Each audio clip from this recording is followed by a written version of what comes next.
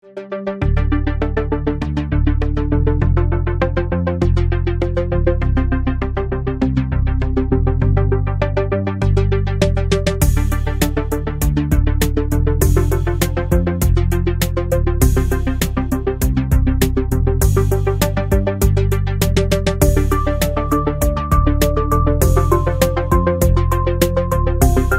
service or replace your valves, begin by removing the valve plugs using a 19mm wrench. After removing the valve plug, inspect the O-ring for cuts, nicks, or damage.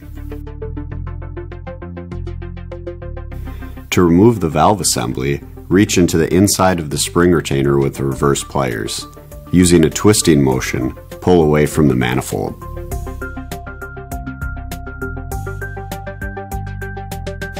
The top portion is your discharge assembly. The bottom portion is the inlet assembly. Last, using a pick, reach into the valve chamber and remove the valve seat O-ring. Before installing the valve assembly, lubricate the O-rings and backup rings. Insert the completed valve assembly into the manifold and press into place. Before reinstalling the valve plug, replace the O-ring included in the valve kit.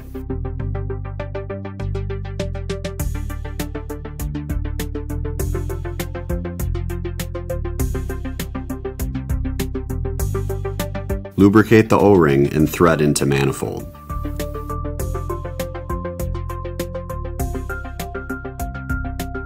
Using a 19mm hex wrench, torque to specification. If servicing or inspecting the valve assembly, begin by reaching through the discharge spring retainer above the discharge valve using a flat-tip screwdriver. Twist to create separation between the spring retainer and valve seat.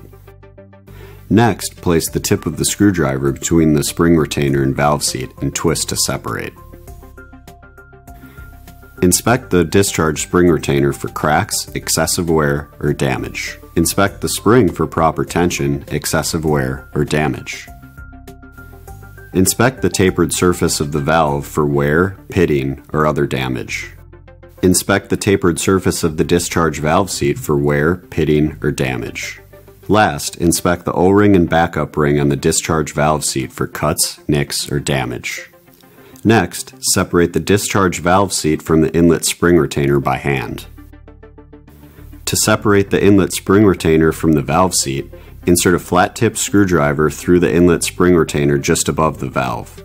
Turn the screwdriver to create a small gap between the inlet spring retainer and inlet valve seat. Place the flat-tip screwdriver in the gap and twist to separate. Inspect the inlet spring retainer for cracks, excessive wear, or damage. Inspect the spring for proper tension or damage. Inspect the tapered surface of the valve for wear, pitting, or damage. Inspect the tapered surface of the inlet valve seat for wear, pitting, or damage. Last, using a pick, reach into the valve chamber and remove the valve seat O-ring. Inspect the O-ring for any cuts, nicks, or damage. To reassemble the valve assembly, begin with the inlet spring retainer. You will notice that one side has guides for the spring. Place on flat surface with the spring guides facing up. Insert the spring, ensuring that it's in line with the guides, followed by the valve with the concave side down. Position the inlet valve seat onto the retainer and press into place.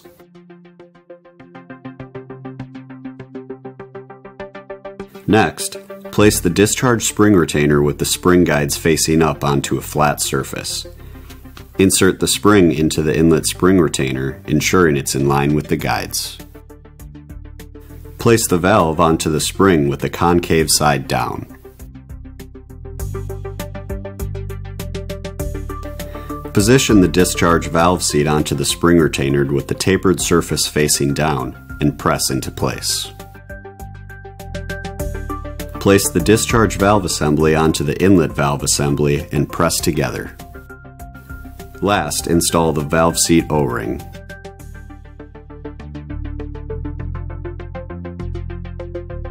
Before installing the valve assembly, lubricate the O-rings and backup rings. Insert the completed valve assembly into the manifold and press into place. Before reinstalling the valve plug, replace the O-ring included in the valve kit.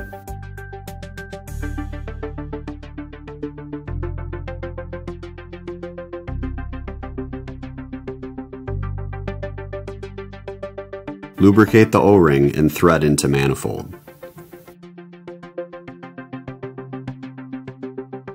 Using a 19mm hex wrench, torque to specification.